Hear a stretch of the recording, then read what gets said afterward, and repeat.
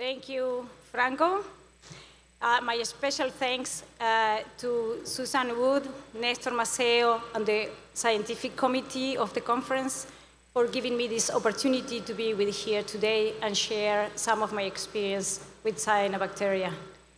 For me, it's a great, great pleasure to be here today with you. I still remember the first time I met Dr. Tundisi in Uruguay.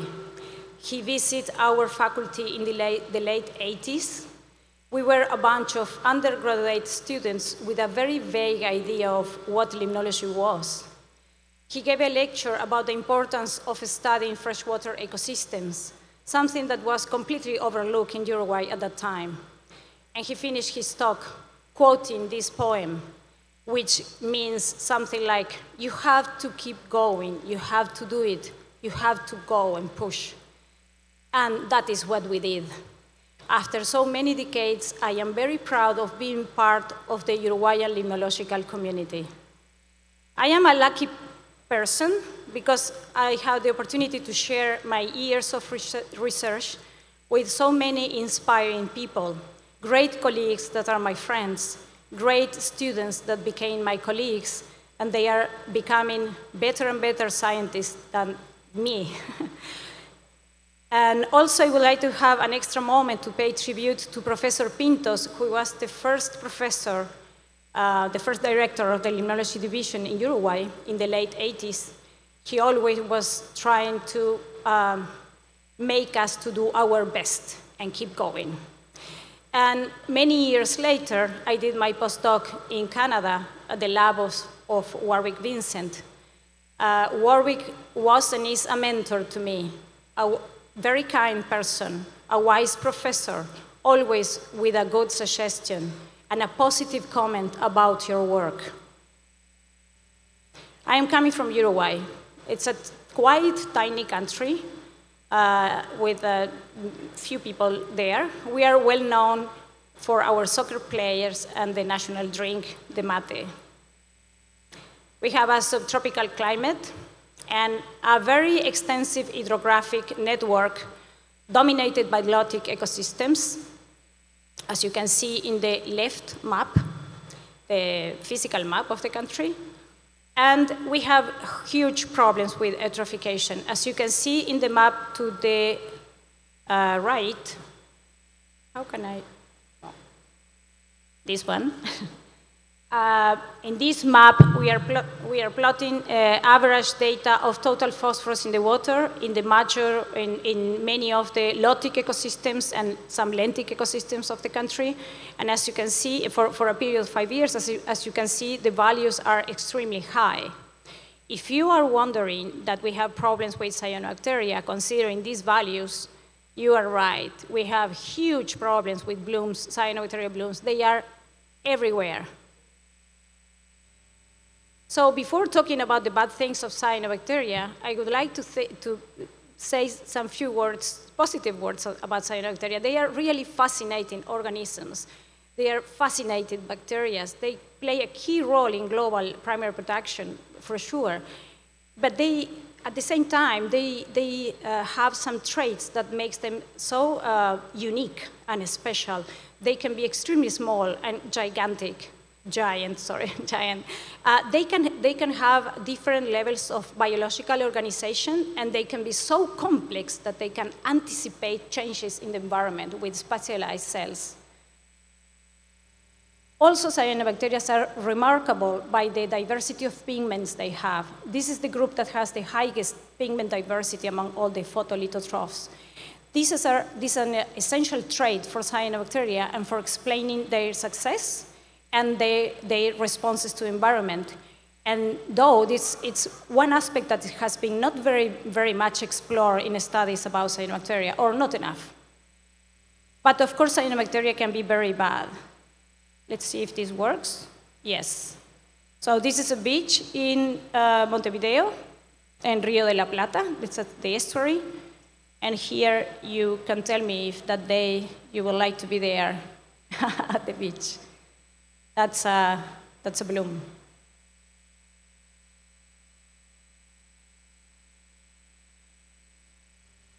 So cyanobacteria blooms, of course, they are a very a major problem. They involve public health.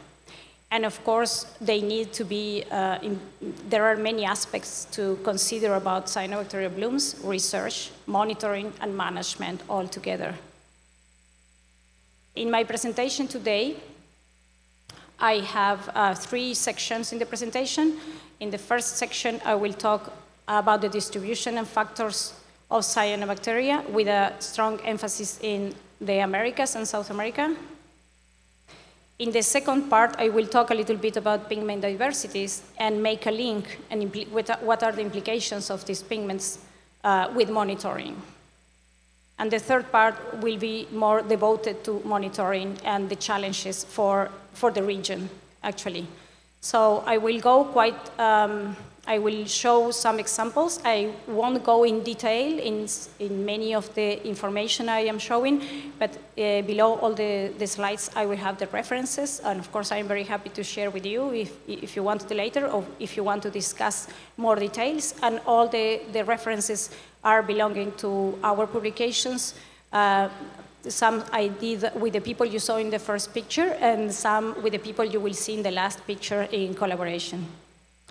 So if we start with the first part of the study, or of the presentation, which is an overview of the distribution of cyanobacteria. Here we have a reservoir in Peru, and look at the altitude. It's at 4,500 meters altitude. So I will present just the first results of a collaborative initiative that I've been working for a few years with a group of colleagues from different countries in South America. This has been a very productive and very nice initiative. We collect data from lakes from different parts of South America. That is quite a challenge because there are not many open databases for South America concerning cyanobacteria and limnological variables. So we worked together for a few years, and we make a database. You know, we clean the data, we check the methodology, etc., to make it usable. And we have many questions still, and the database is still growing, and we are still working with this information. If you look at the North America, we of course include the information from the National Lake Assessment from United States, that they have an open database that you can use.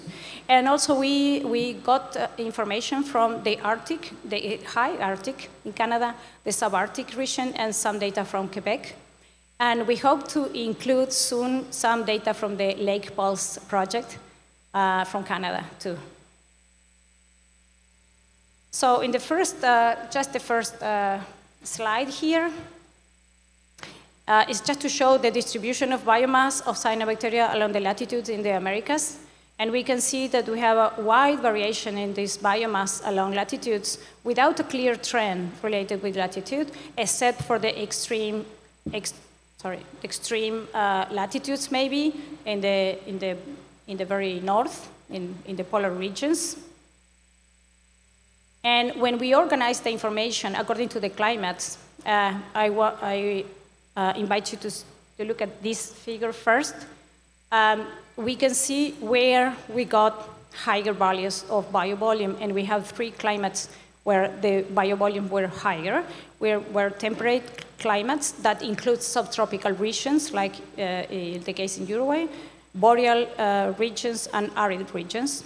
And then we have a low biomass of cyanobacteria in polar regions, which is something that we expected because usually they are extremely oligotrophic, and also low values from tropical lakes that in this case are also not very eutrophic. However, when we see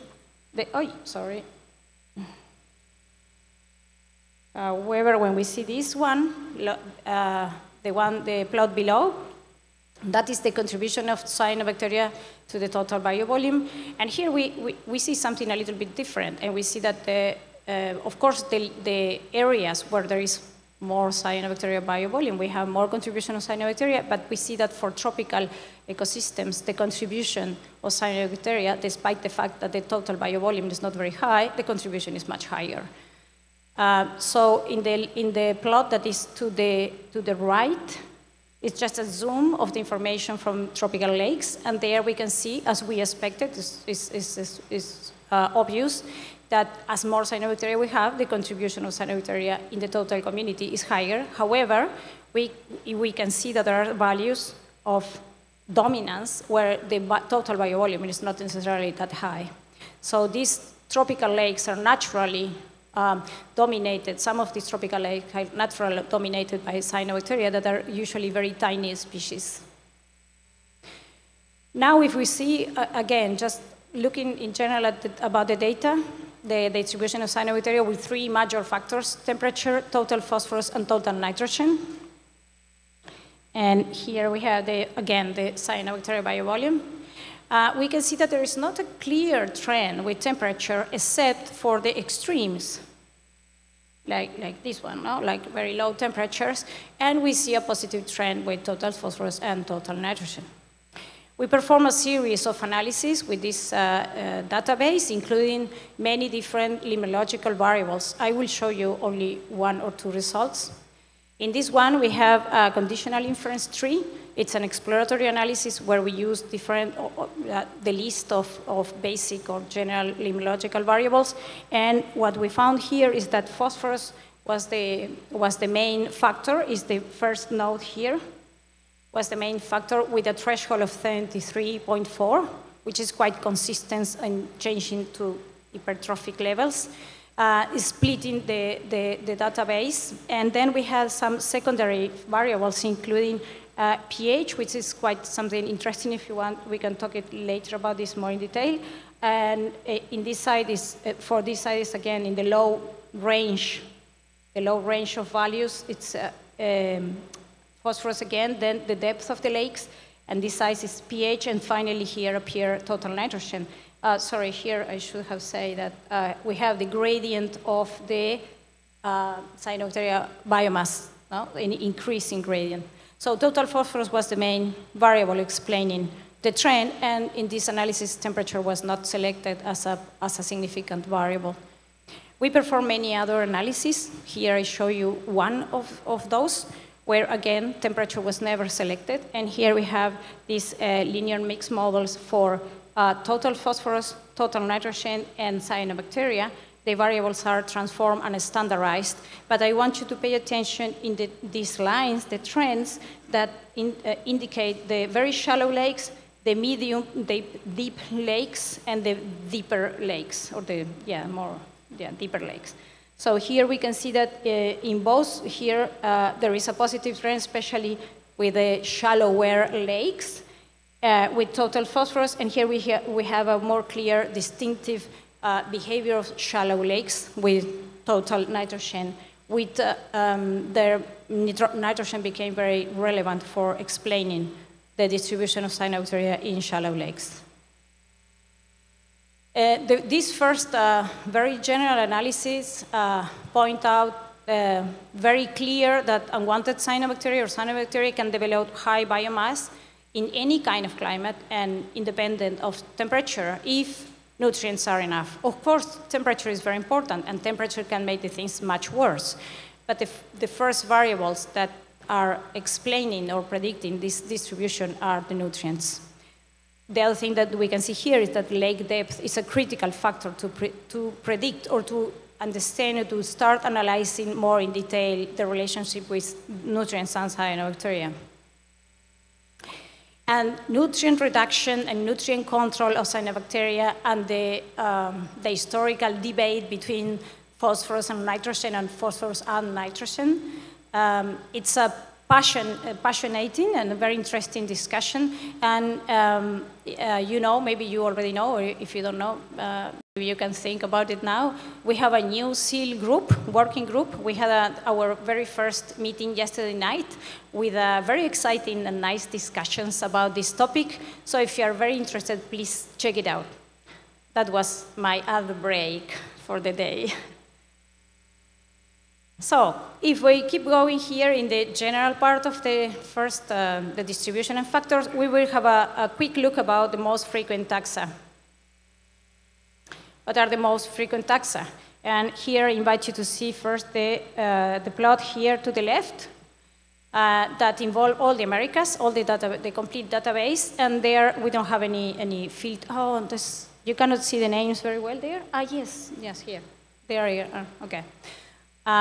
So we did the analysis at the genus level, and we have here, as we expected, a long list of cyanobacteria of different sizes, of different orders. Some of them are common and appear in blooms, but not necessarily. It's quite a wide list and diversity of cyanobacteria that can be present. In the second plot here, we select the data from South America, and we just wanted to know which were the most frequent taxa that can reach higher biovolumes, higher biomass. And here we have a kind of a different picture. And what we can see in the list is that the one that appears in the number 1 is Raphidiopsis. And Raphidiopsis populations in this database, there are almost all what it was before Cylindrospermopsis raciborski. There are other species, but most of the information is that particular species that we will spend a minute to talk about it. Then other groups are Microcystis, Aphanocapsa, Plantotrix, Sphaerocarbon, etc. Dolichospermum is here, and so on. And Aphanisomenon is quite low, quite down there. If we make a zoom in a particular region to see this a little bit more in detail, I choose this study to share with you about a study we did for Uruguay, particularly with the same idea to see what is the distribution of cyanobacteria and which are the most common ones. And here we see that they are, as I said to you before, they are almost everywhere. And the most common or the most frequent taxa were Dolichospermum and Microcystis, and they appear together in many of these cases. And if you see here, this is the frequency, and this is the biovolume of the most representative genera here. We can see that in terms of biomass, there are other groups that can have a higher biomass than Microcystis and Dolichospermum. And here, this has to be here, is the same one. Cylindrospermopsis is having quite a large biomass. So I want to spend just a little bit in detail about this species. This is a fascinating species. We've studied this species quite a bit in our lab. It's a species that has a global distribution and it has been studied a lot because it was considered at one point an invasive species or an expansion or an alien species. And actually, all our work, more from the physiology part, are, how can I say this, are showing or demonstrating that this is a very unique plastic species. It has a high physiological plasticity. It has ecotypes with different preferences for the environment. And we have the hypothesis that we would like to demonstrate soon that instead of being, that we can consider this species as a sentinel species of eutrophication. Cylindrospermopsis raciborki is a species that in general appear in mesotrophic environments quite quickly, quite soon, producing high biomass with not very high concentration of total phosphorus. So if we see in this map, if we see in this map to the right, this is a study we are carrying out now. In blue are the points of a review that was made about the distribution of this species in 1997 by Judith Padisak. In red are information that comes only from genetical analysis, and in green are all the information that we are having for our work that we are doing now. There is another aspect that is very relevant about this species and make it so interesting, and it's the production of toxins. And again, there are many studies that are quite amazing about the phylogenetic story of the toxins and the evolution of this species and where they appear in the world. In the Americas, the toxins that this species produces are neurotoxins or saxitoxins and analogs, while in other regions of the world, like in Australia, they produce cylindrospermopsin, other toxins completely different. And I would like you to pay attention to this map here, where we have the information that we compile from reports from field data and from cultures isolated in different parts of South America. And all the red spots and the orange, red, brownish spots are related with the production of saxitoxin and analogs. And if we look, and if we pay more attention about the few information we have from North America, none of the strains or populations have toxins, except for one in Florida down there. In this figure that we have here at the left, is just to show that despite the fact of the production of these toxins, the toxicity can change very, very, very much between different strains in populations. In this study, we compare two strains, one from Brazil and one from Uruguay, that had different analogs of these neurotoxins, resulting in different levels of potential toxicity for predators or for human health. So this is a species quite interesting, and I'm sure there are much more things to discover in South America about the distribution of Cylindrospermopsis, X-Cylindrospermopsis raciborski, especially in many areas where we don't have any information. And the idea of having the species as a sentinel of changes, it's something that I would like more people to be interested in. First, in the opinion, if you agree, and then second, if you think it will be interesting to study this. So, going now to the second part. In the second part, we will see very briefly the pigment diversity and what are the implications for monitoring. Now we are starting to talk more about monitoring. I love these pictures because this is like natural extracts of phycocyanin, what we have here. No? Just the nature made the extract itself. We have, I don't know if you see the color very bright. And the screens here is brighter than in the big picture here. It's a pity. But this is bright, bright, bright blue. And here also we have some kind of bright blue of senescent blooms that, the cells breaks and the phycocyanin just came out.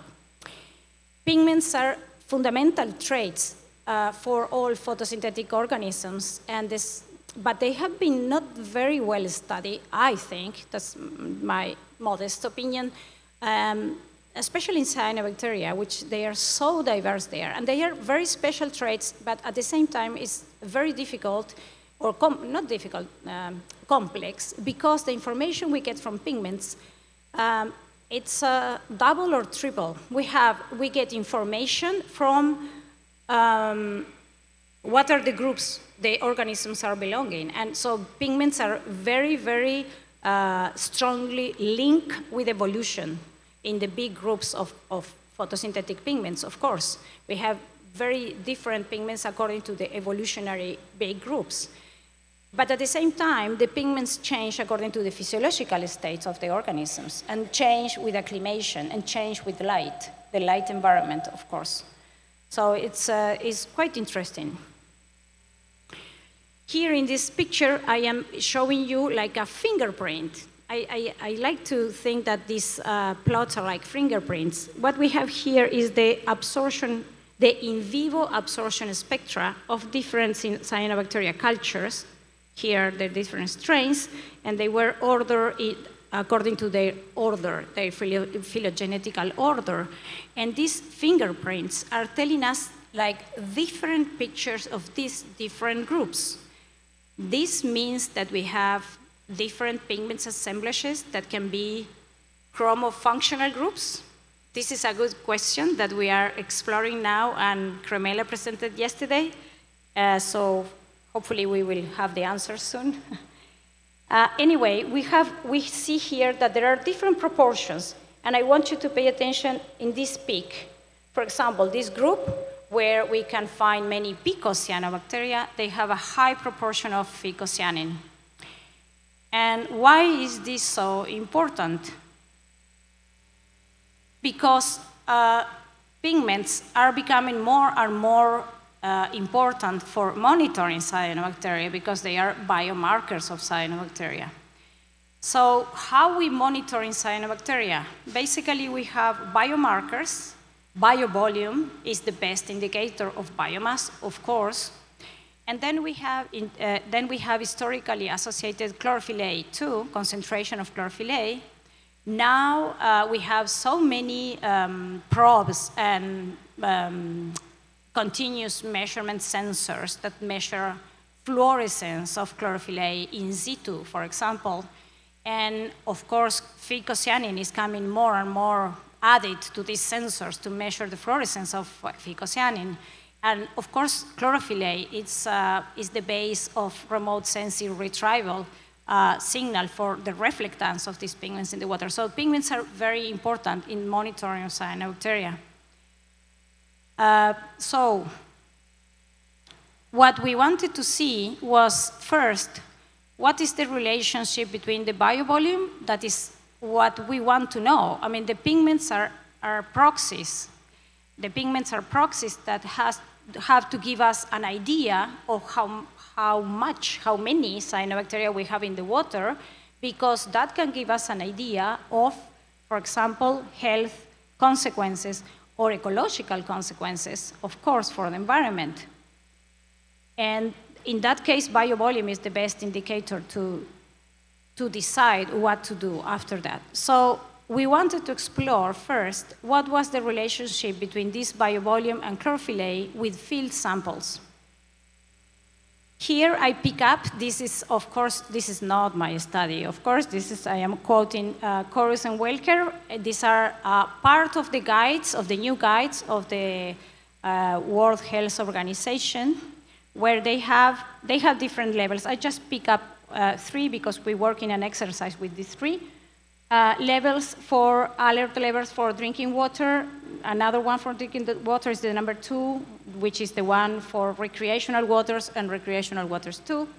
And we have different levels of biovolume and chlorophyll A. So for each level of biovolume, we expect to have a range of chlorophyll A. And we wanted to know if we use our field data and if we have only chlorophyll A, what biovolume we can infer from the chlorophyll A. So we took our big database and we add new data. This is an ongoing study now. And what we have here is, these are the levels defined by chlorophyll A, 3 of the levels I showed you before by chlorophyll A. And for each of these 3 levels defined by chlorophyll A, we plot here the distribution of the biovolume that we found in the samples.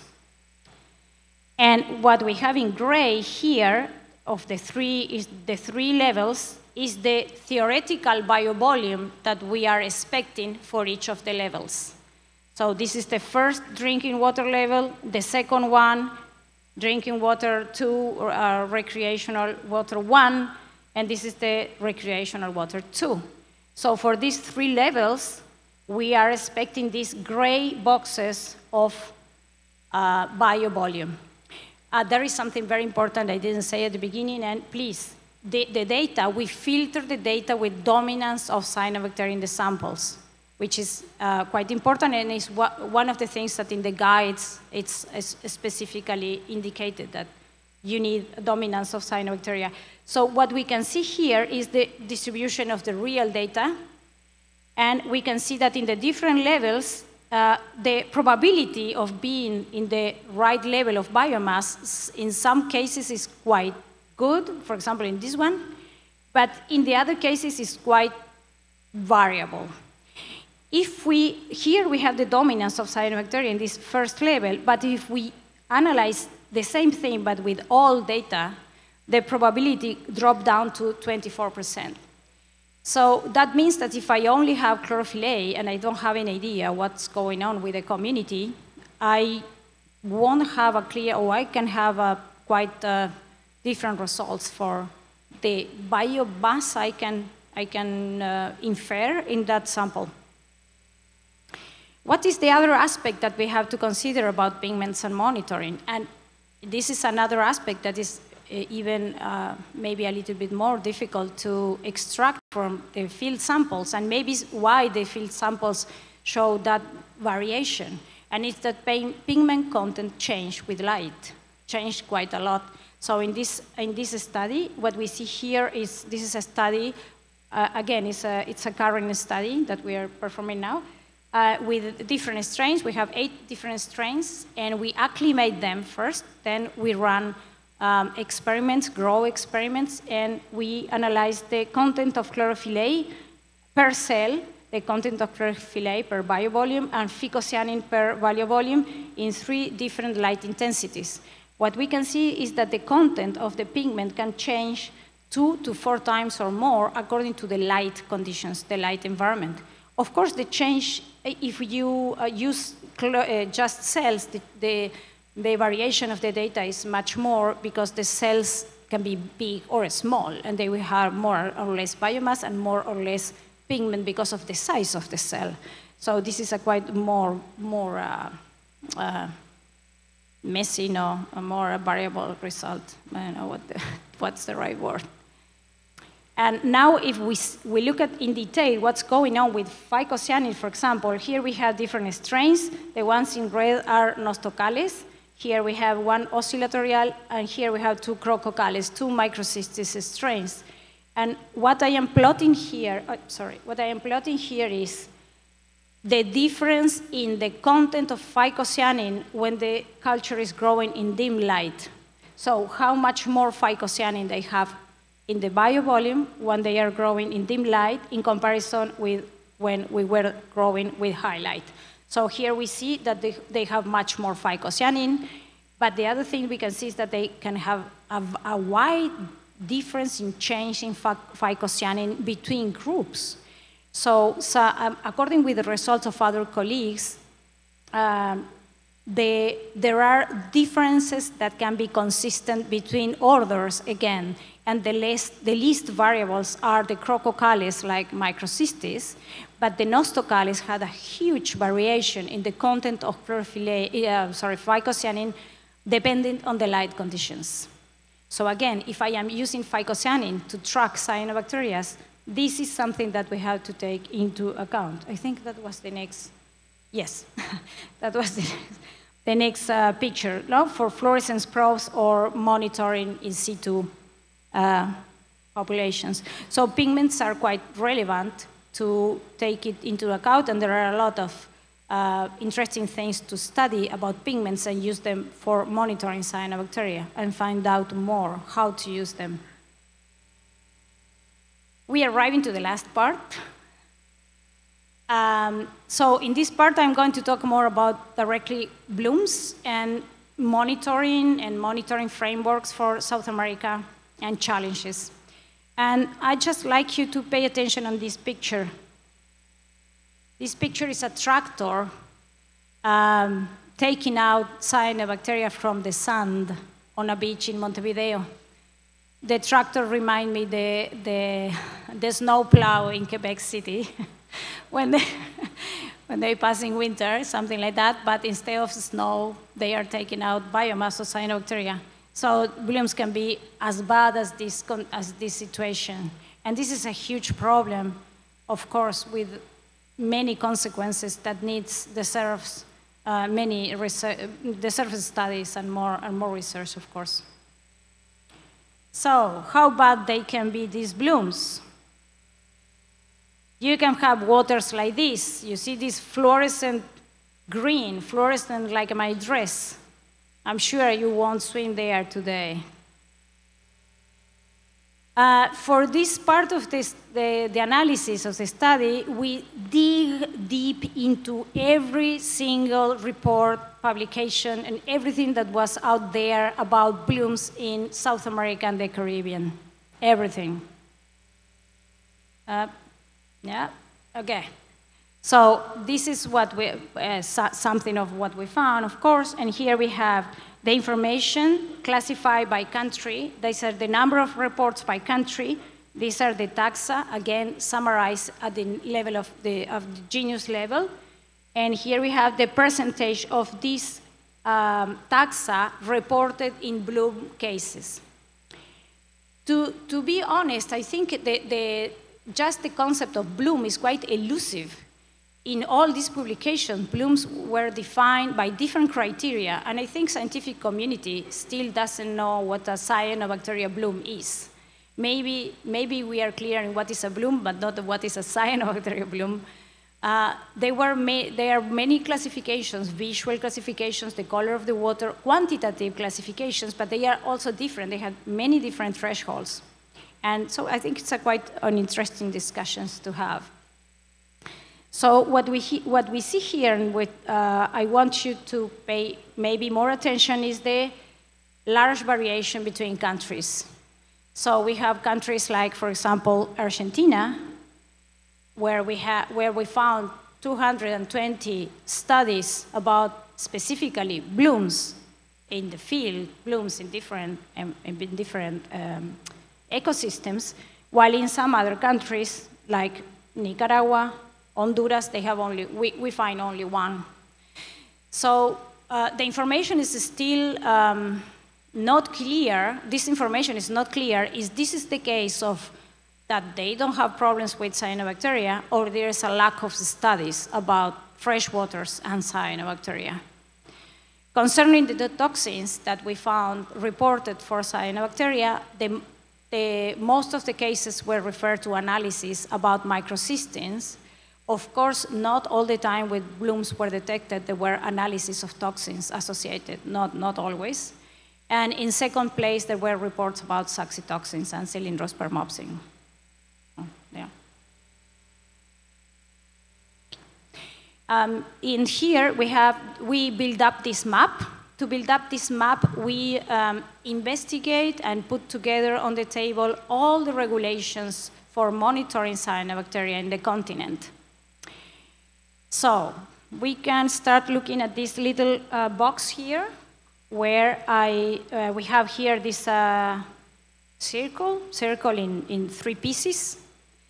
And so this first triangle here, the first piece, refers to monitoring recreational waters. The other one is monitoring water supplies. And the third one is related to the presence of regulations for regulations related with thresholds of cyanobacteria or toxins in the water, the drinking water or recreational water.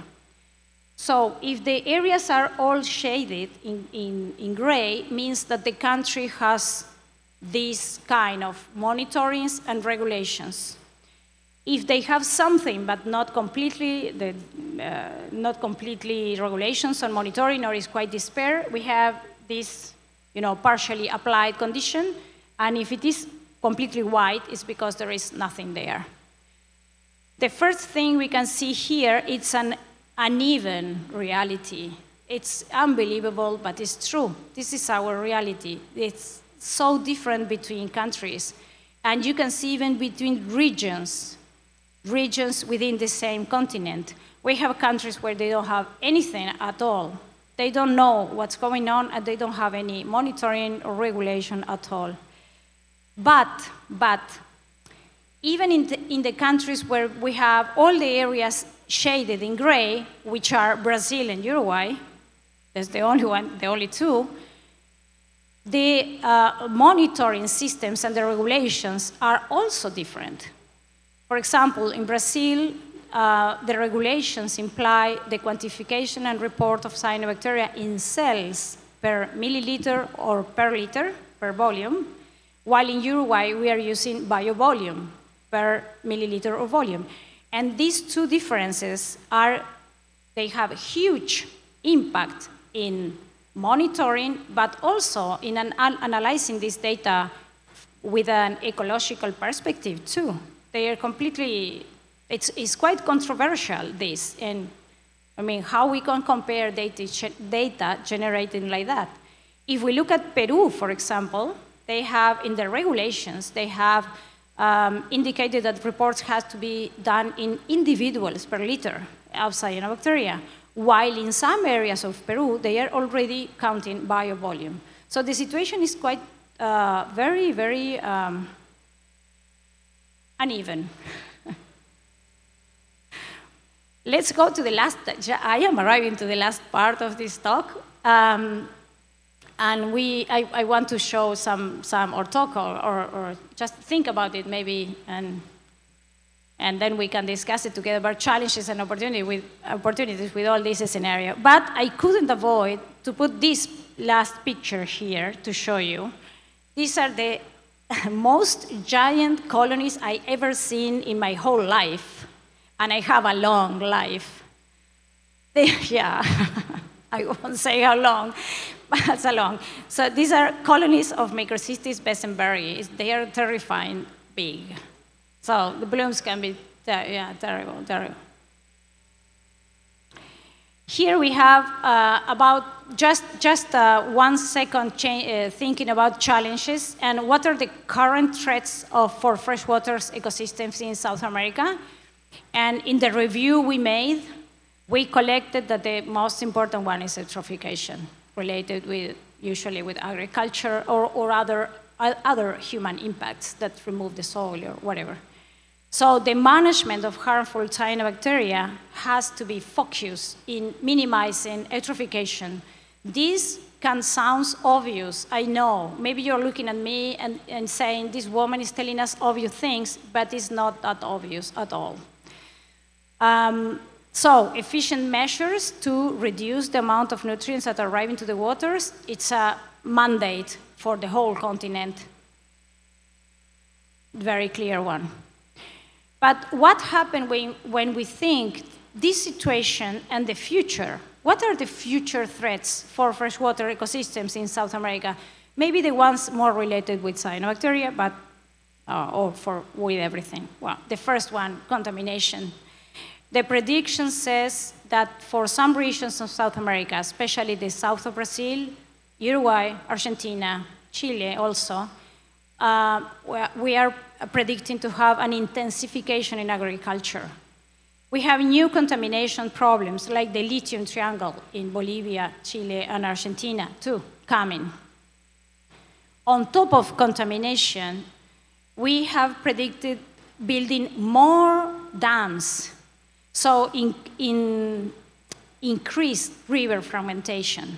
While in some other regions of the world, they are thinking to take out the dams and finish with that, we are planning to build up more. And we have many rivers in this continent, so we can go. Especially in Brazil, and in Uruguay, we have a terrible law that not promote, but make it very easy to make dams and reservoirs everywhere.